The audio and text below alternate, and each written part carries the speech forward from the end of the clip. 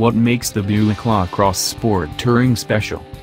The Buick LaCrosse is, for all intents and purposes, Buick's flagship model, so while the LaCrosse Sport Touring is technically not a special edition, it might as well be considering the number of exclusive accessories and equipment it has to offer.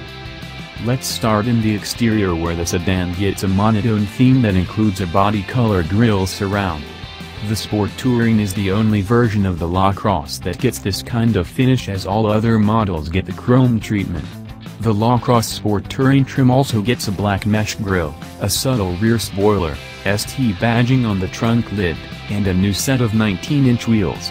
Those interested in getting the sedan will also get a choice of 5 different color options, including white frost tricoat, satin steel metallic, quicksilver metallic, red quartz tint coat, and ebony twilight metallic.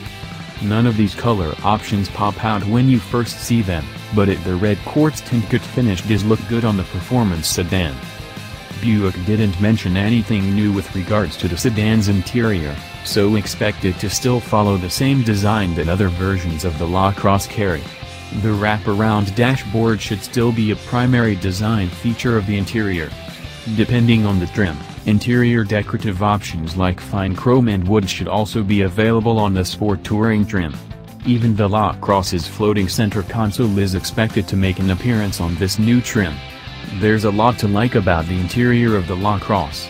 The fact that Buick decided to keep it untouched on the Sport Touring trim is a smart move on the automaker's part.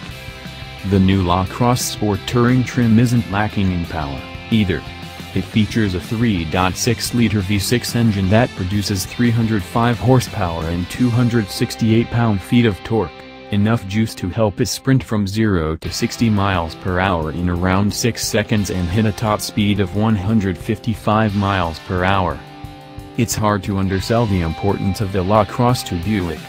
As the flagship model that sits second to only the Avenir trim, the Sport Touring version needs to have the kind of relevancy that other models in its segment have. A big part of that is why the company is pulling out the stops to ensure that the Sport Touring trim gets the attention it needs. The LaCrosse exemplifies what we mean by attainable luxury, offering Buick's signature quiet tuning, spirited and efficient performance, and the latest in car connectivity, all at a tremendous value to customers, Buick and GMC Marketing Vice President Phil Brook said. As we mentioned, the Buick LaCrosse Sport Touring will cost a little over $40,000, fees included. Thanks for watching.